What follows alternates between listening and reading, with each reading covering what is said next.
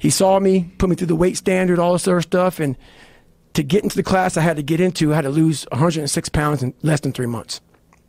So I was like, fuck that, I can't do that. I grabbed my chocolate milkshake and went back to Ecolab. I'm going back to work, man. This is my life.